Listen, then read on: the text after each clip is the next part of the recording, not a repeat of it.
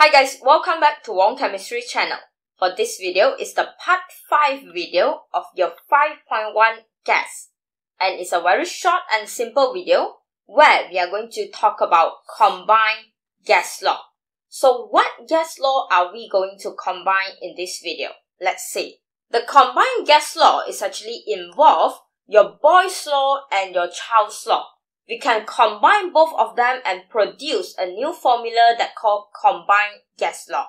And a kind reminder, your Boyle's law is when your volume is inversely proportional with your pressure at constant what?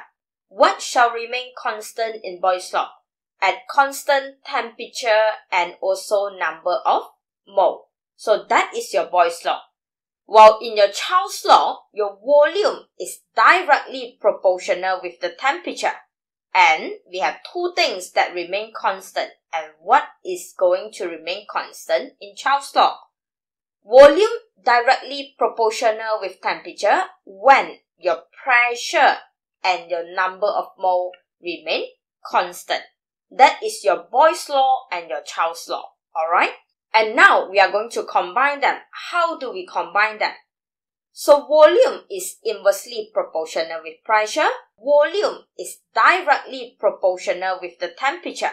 That will then give rise to volume directly proportional with temperature but inversely proportional with pressure. When you combine both of this, volume directly proportional with temperature, you can see over here, volume inversely proportional with pressure.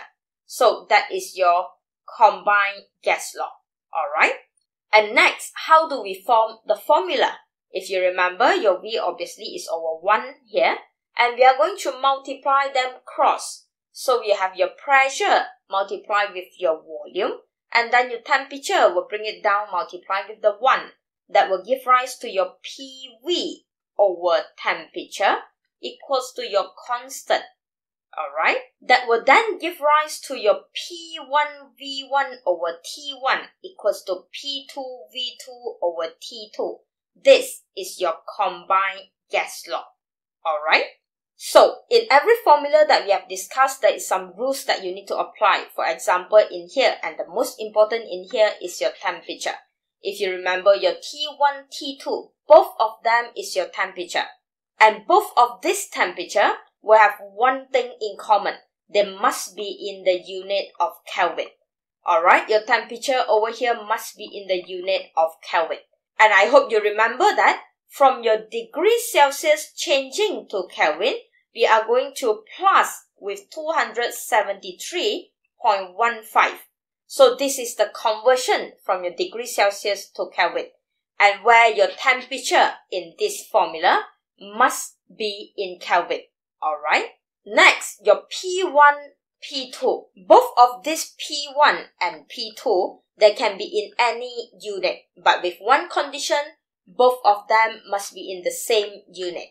If you are using ATM, both of the pressure must be in ATM. If you are using torr, both of them must be in torr. Alright? They must be in the same unit. Same apply to your V1 and your V2. Your V1 and V2 volume can be in liter or milliliter with one condition. If you are using liter, both must be liter. If you are using milliliter, both must be milliliter. And as simple as that. Alright? The main restriction that you have in here is your temperature must be in Kelvin. And it's as simple as that. Easy. Let's go for the first example.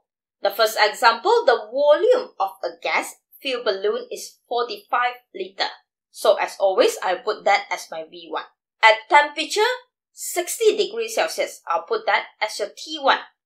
Be careful. And 1.89 atm, so I'll say that as a P1. What volume will the balloon have at a standard temperature and pressure? So we are looking for a V2 at standard temperature and pressure. What is meant by standard temperature and pressure? What would be the temperature be? What would be the pressure be at a standard condition? Try to recall that a bit. So as always, before we start, we are going to take out everything and change them into the correct unit that you want. So from the question, we have V1 given clearly, 45.0 liter. You have your T1 given in 60 degrees Celsius, but we don't want the degree Celsius. So changing to Kelvin plus 273.15, that will give rise to 333.15 Kelvin. Changing your degree Celsius to Kelvin straight away.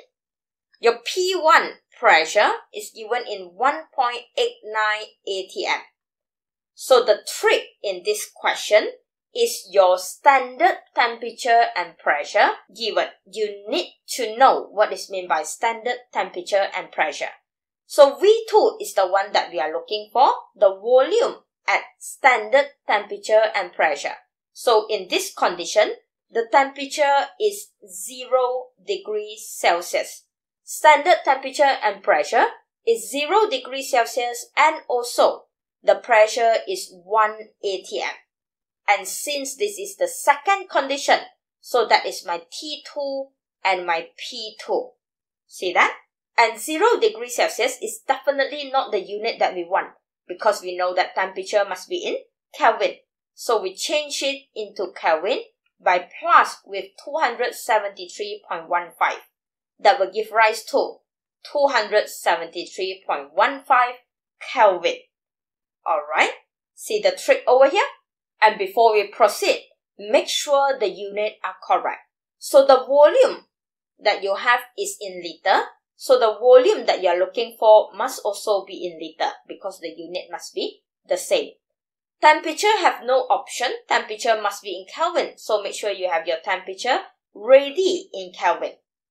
Next, you have your pressure. Your P1 is in atm. Therefore, your P2 must also be in atm. Alright? Because the unit can be different. But with one condition, the unit must be the same. Therefore, make sure both of the pressure are right now in the same unit. Okay? Next, substitute them into the formula of your P1 V1 over T1 equals to your P2 V2 over T2. Make sure the pairing are correct. So your P1 is 1.89 atm. V1 is 45 liter. Your T1 temperature 1 is 333.15 Kelvin equals to your P2 is a 1 atm. Your V2 is the one that we are looking for. Your T2 is your 273.15 Kelvin. So make sure when you substitute in, you substitute the correct pairing. Okay? And easy busy. Solve your mathematics. Make sure you press your calculator correctly. Make sure you solve them correctly. And the V2 that you calculated over here must be in the unit of liter, because the volume that you use in V1 is in liter. Therefore, your V2 calculated must also be in liter. The V2 calculated is 69.73 liter. Okay? And that is the final answer. So, after this first example, I hope you realize that how easy to use this formula. With one condition, every unit must be correct. So the main thing in this entire video will be talking about the unit conversion and etc. Okay? So be careful with the unit that is given to you and be careful with the unit conversion. Next, let's try another example too. A sample of helium gas has a volume of 180 milliliter. So again, that is my V1. At 0.75 atm, that is my P1. At 37 degrees Celsius, that is my T1. So I have our V1, P1, T1 given easily. Next, what would be the temperature in degrees Celsius? The question asking for temperature, T2, in degrees Celsius. So make sure you know your final answer is in what unit. Of the gas that has a volume of 100 milliliter, that is my V2. At 2.9 atm, that is my P2. Okay? So as always, take out everything that you have and make sure you check their unit. So the V1 given 180 milliliter. Okay? And then you have your P1 given 0.75 atm. Next, you have your T1 given 37 degrees Celsius. So milliliter is acceptable, atm is acceptable, but degrees Celsius in temperature is not. So what do? You convert them into Kelvin by plus 273.15. That will give rise to 310.15 Kelvin. Okay, next, we are looking for T2 over here, but the T2 must be in degrees Celsius because the question stated that the question 1 degree Celsius. Alright, and the V2 given 100 milliliter, and the P2 given, the pressure given 2.9 atm. Okay, easy. And as always guys, what do we check? Unit. Make sure the unit is correct before you do anything. Volume V1 is in milliliter, V2 volume is in milliliter. Okay, proceed. Pressure P1 given in atm, P2 given in atm. Proceed. Okay. T1 given in degrees Celsius changing to Kelvin. Yes, because temperature don't have an option. Temperature must be in Kelvin. But be very careful with what you want. The question asking specifically for degrees Celsius. Okay. Putting into your formula of P1 V1 over T1 equals to your P2 V2 over T2. Substitute the correct pairing as always. Pressure 1, 0.75. Volume 180 milliliter. T1 is 310.15 Kelvin. Okay. While your P2 over here given 2.90 atm. Volume 200 milliliter. Your T2 that you are going to find over here will still be in Kelvin at the beginning. Okay. Bear that in mind, the temperature must be in Kelvin over here. Alright, solve your mathematics. So your T2 calculated when you solve the mathematics will be 666.2481, and this value will still be in Kelvin because it's from the formula. Even though the question asking for degrees Celsius, we are going to change it later. Okay, and knowing that from your degrees Celsius to your Kelvin is a plus 273.15. So vice versa, from Kelvin to degrees Celsius, we will be minus 273.15. And changing this Kelvin to degrees Celsius will be then minus 273.15. So the T2 in degrees Celsius will be 393.098, and this will right now be in degree Celsius. So bear that in mind, the question asking for degree Celsius. Therefore, you must change your final answer from Kelvin to degree Celsius. Alright? And make sure you can convert your degree Celsius to Kelvin and also vice versa. Okay? As simple as that. Still playing a lot with the unit. Alright, this formula is very simple. We're still playing a lot with the unit. Be very careful with the unit and the pairing. Next, and also the last example for this video, a short video. A 500 ml of an unknown gas has a pressure of 260 torr at room temperature. So that is my V1. That is my P1 in torr, and room temperature, that will be my T1. Knowing that your room temperature stands for what? And I hope you know that room temperature stands for how many degrees Celsius. And determine the pressure. So this is the P2 that we are looking for. If the volume of the unknown gas decreased by half. So your V2 over here decreased by half, which means it will be half of your V1. Okay? Your V2 will be half of your V1 as stated in the question. And the temperature is heated to 80 degrees Celsius. So your T2 right now is 80 degrees Celsius. Okay? So I hope you understand all the information given here. So as always, we are going to take it out. So your V1 is your 500 milliliter given. your P1 right now is given in torr, 260 torr, while your T1 question stated room temperature. So guys, room temperature stands for how many degrees Celsius? Room temperature represents 25 degrees Celsius. So your T1 over here is 25 degrees Celsius. That will also equals to 298.15 Kelvin, because you are going to plus with 273.15. So that is what we mean by room temperature. And I hope that is clear with you. I hope you know what is room temperature stand for. And next, the question asking for P2. Okay, the question asking for P2.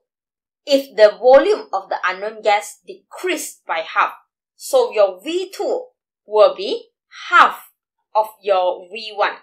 That means it will be half of the 500 milliliter.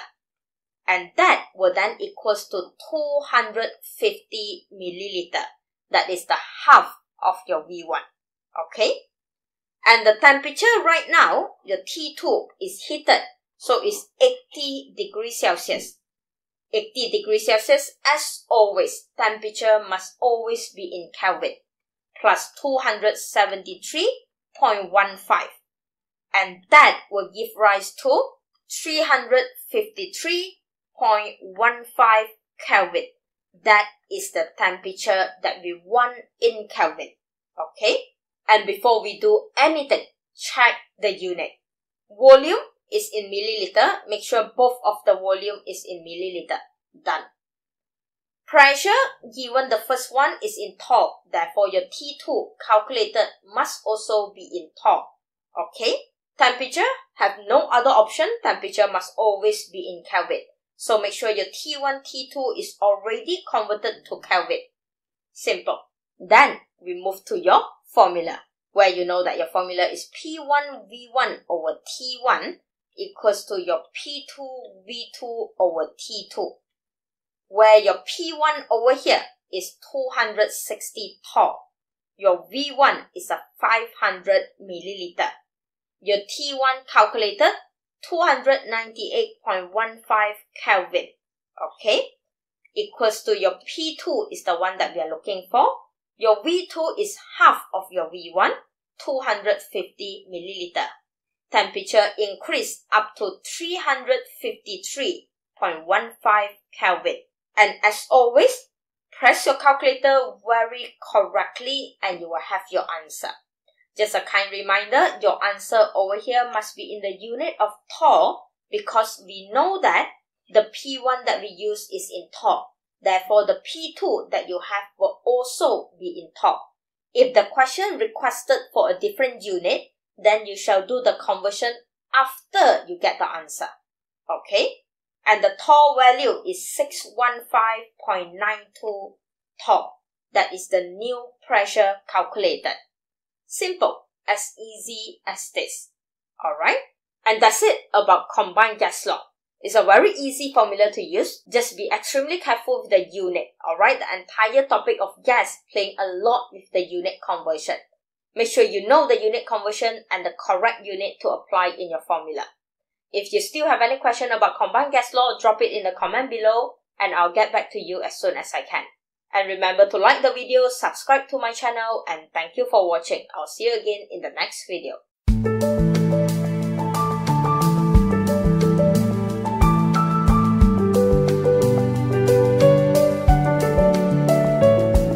TunePocket.com